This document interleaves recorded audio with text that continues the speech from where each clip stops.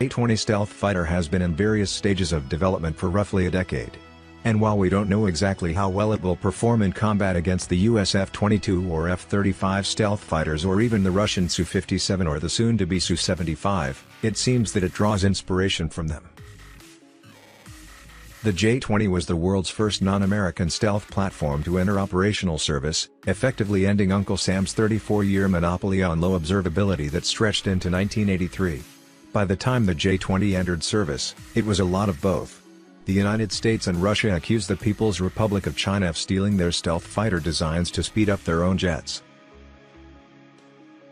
Of course, there is evidence and historical precedent to back up this claim, but the J-20 doesn't look exactly like the other fifth-generation entries.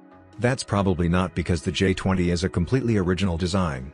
Perhaps because the J-20 stole elements from at least 3 different fighter programs. As a few quick examples, China's Chengdu J-10 is directly based on intelligence purchased by China from Israel in the 1980s for the defunct Lavi fighter, which is based on the American F-16.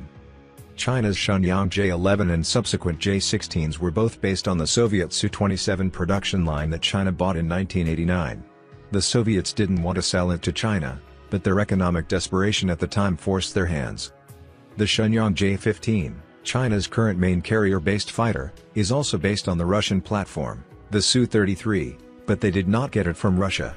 When Moscow refused to provide the Chinese government with plans for the aircraft, Beijing only purchased a prototype fighter from Ukraine, then known as the T-10K3, and simply reverse-engineered it. There are of course other examples, as well as examples from other industries. China has long understood that, in order to compete with and ultimately overtake the most capable military power on the planet, it must quickly match capabilities. The most cost-effective way to do this, whether we're talking tactics for carrier strike groups or designs for air superiority fighters, isn't starting from scratch.